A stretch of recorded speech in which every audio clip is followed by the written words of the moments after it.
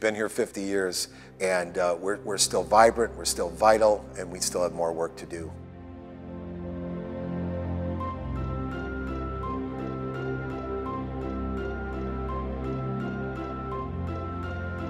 The work I do here at Wil-Mar, I think, impacts my life daily because I get to see the smiles on the kids' faces that I work with.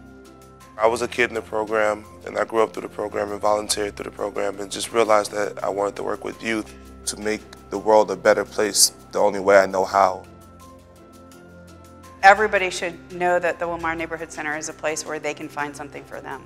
They want to make sure that all of their activities are available to people of any income and any background and any age. They deserve to have a space that really feels comfortable for everybody.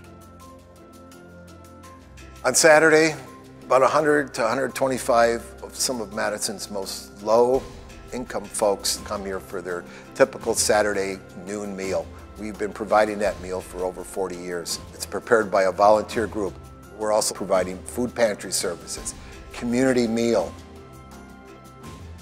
I couldn't be more proud of the staff, and I can't tell you how often volunteers will tell me, thank you for asking me to be a participant to help others improve their lives through working at the Wil-Mar Neighborhood Center as a volunteer.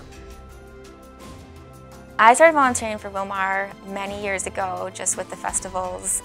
We are a reflection of our community, so when people say, hey, I want to have, an art show or a hip-hop show, we have space available, and it's great to be able to provide that. The Wil-Mar Neighborhood Center serves more than 800 people each week. That's a lot of wear and tear, especially on a building that's more than 100 years old.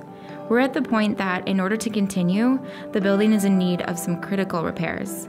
This will allow the Wil-Mar Neighborhood Center to continue to serve our community for another 50 years.